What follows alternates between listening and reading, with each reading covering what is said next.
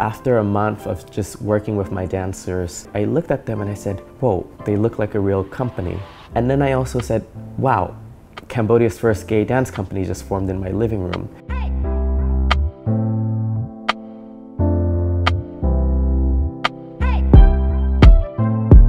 My name is Prumsodun Ok. I am a Khmer classical dancer and choreographer.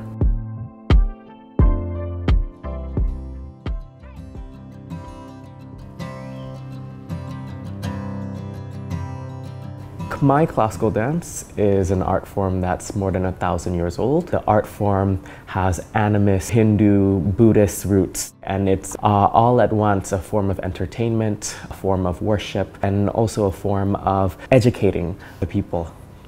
In 1970s, in Cambodia, the Khmer Rouge took over the country and they were a group of radical communists. They wanted to eliminate all forms of elite culture. Because of this, Khmer classical dancers were targeted. A third of the entire population died, and in that number were 90% of Khmer dance artists. So it was a real tragic loss because Khmer classical dance is not passed on in a book.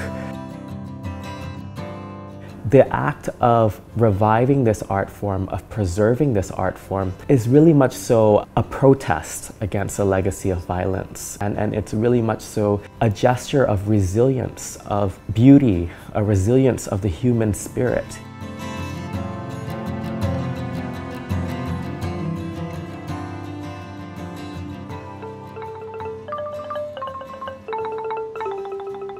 I was born and raised in Long Beach, California, which is home to the largest Khmer diaspora outside of Southeast Asia. I realized that if I wanted to make the biggest impact on the art form, I had to do it from Cambodia.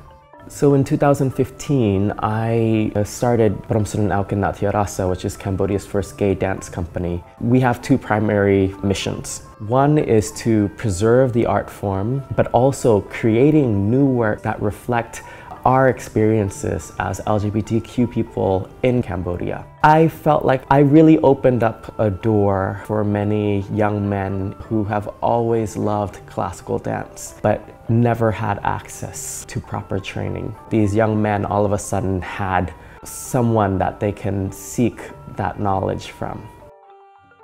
My friends are often surprised when I say this, but in certain ways, I feel that Cambodia is much more tolerant and open when it comes to LGBTQ issues than other places.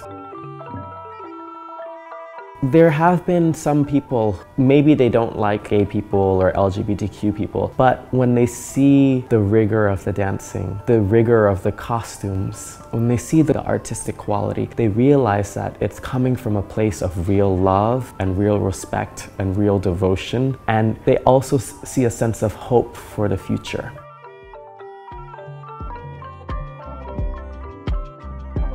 I hope that in the future, we take care of this art form as beautifully as we can, both traditionally, but then we also use this art form to just create things that would make our ancestors say, wow, I never would have imagined that.